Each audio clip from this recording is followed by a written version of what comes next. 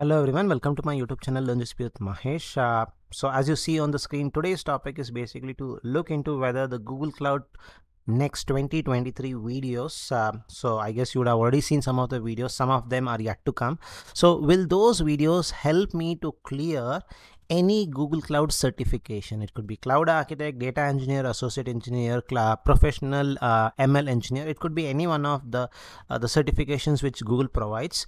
In 2023, will they help me is the stuff which I want to discuss today. So let's get into the action. All right, so if you go to this page, or if you search Google Cloud Next 2023, you should definitely get some good number of keynotes, and some of the videos should be soon released. So this is something which you can definitely look into it.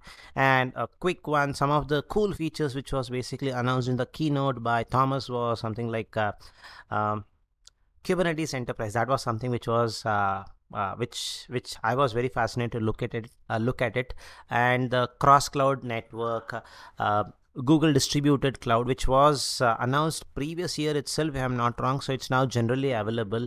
More about TPUs, Titanium systems, and A3 series.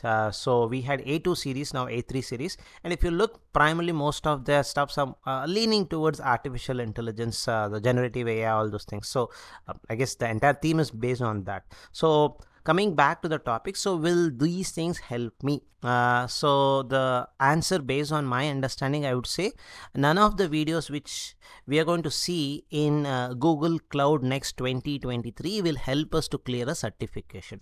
Why? It is very simple. The reason is these are all features which are going to come in the these features will come in the future. Basically, nice rhyme. Features will come in the future. So because they are not generally available, some of them may be in preview, so some of them may be in a private preview, so it may not be generally available. So for example, right, cloud Google Distributed Cloud is generally available now. It has been announced now, so it has to be like people have to consume it, more documentations on it. So only once that comes, right, possibly questions on that will be incorporated in the upcoming exams. So now I told 2023 will not be helpful. Google Cloud Next 2023 videos will not be helpful. So then what videos would be helpful?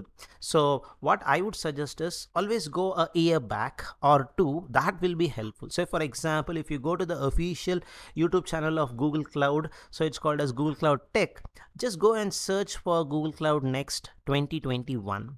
2022 is also okay, or 2020 is also okay, is what I would say. So 2021 is the best one according to me. The reason is, anything like now, it's almost 2 years, right? Anything which was discussed at that point of time, that stuffs could be basically helpful in the exam.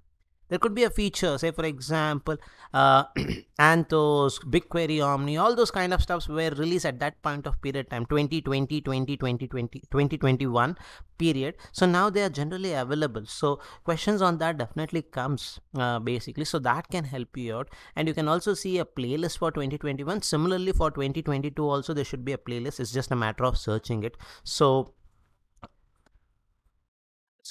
according to me, I would say you can look into 2023 videos to know the cutting edge stuffs, what's latest, so to get fascinated about it. Yes, but if you are planning to clear certifications, the previous year videos, 2022, 2021, 2020 videos will be really helpful, because there would be some good concepts which would have been explained at that point of time, and those products or those features would be generally available now, because it's almost like 2-3 years. So questions on that definitely would come. So that's a small tip which I wanted to share. So do let me know your comments and feedbacks in the comment section. Thank you for watching.